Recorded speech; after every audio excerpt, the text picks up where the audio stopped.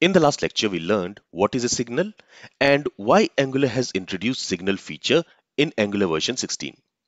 So using signals, we can tell Angular when to update the UI and where to update the UI.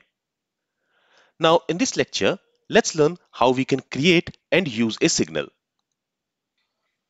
In order to use signals, you need minimum Angular version 16. So you cannot use signals in older versions of Angular. You need minimum Angular version 16 and later version in order to use signals. So if I go to package.json file, you will notice that here all the Angular libraries which we are using, it has version 16. So for this project, I'm using Angular version 16. So I should be able to use signals. But if you're using any previous version like Angular 15, 14 or any other previous version, then you will not be able to use signals. So this is very important to understand. We can only use signals in Angular version 16 and later versions. With that being said, let me go ahead and let me close this package.json file and let's go ahead and let's create a signal. So let's go to signal component class. In there we have two properties, this counter property and this message property. Now currently these two properties are normal properties. So whenever the value of these two properties will change, Angular will have to run change detection cycle in order to update the UI with the updated value for these properties. But now what we are going to do is, we are going to change this counter property into a signal.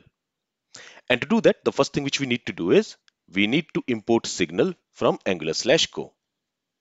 Okay, so this is the first step. Now we are going to use this signal. So what we want is, we want to convert this counter property into a signal. For that, what we need to do is, we need to use signal keyword, and here we need to use this signal as a function. Basically, we need to call this signal function. Now keep in mind that this signal, it is going to return us an object. In that object, we will have some methods and properties, and we will talk about it later. So here in this way, we are creating a signal. Now here we have two errors. The first error we have here, and here we have this error because here we are creating a signal. So now this counter, it is going to store a signal. It is not going to store any number value now. So I need to remove this type from here. Okay, so that error is gone.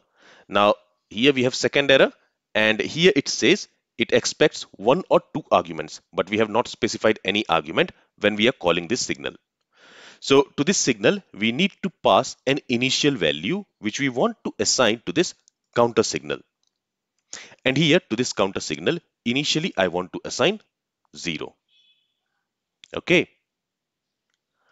Now you will also see that we have these errors.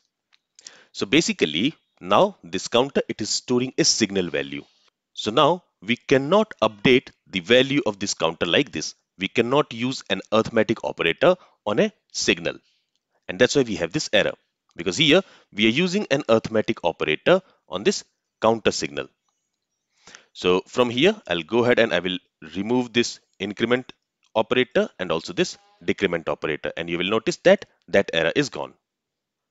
Alright, so here we are creating a signal. Now how we are creating the signal?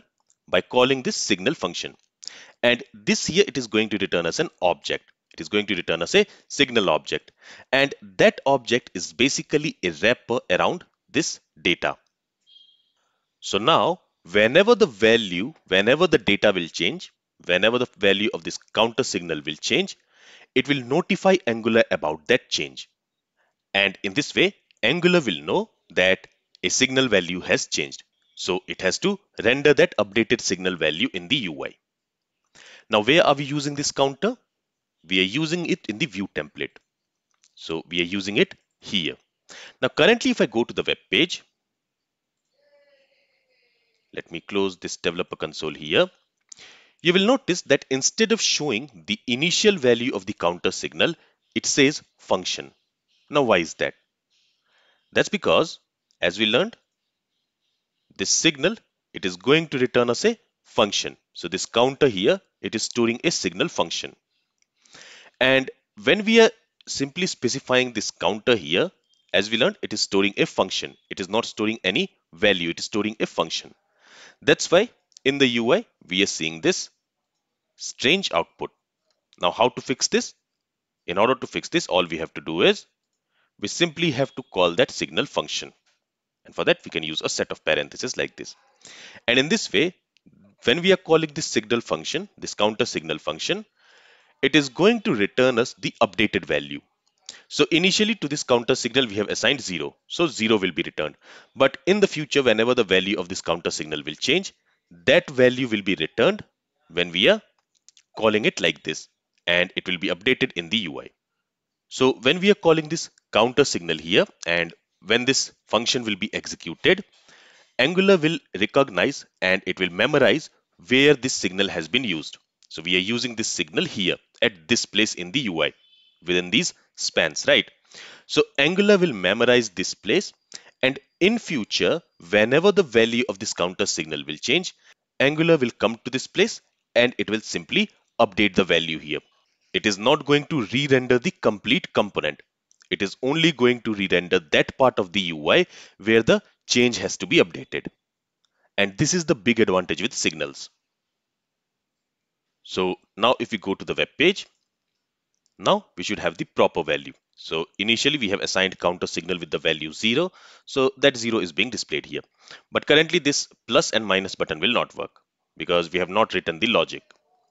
So now what we want is whenever this plus button is clicked, we want to increment the value of counter signal. And whenever this minus button is clicked, we want to decrement the value of counter signal.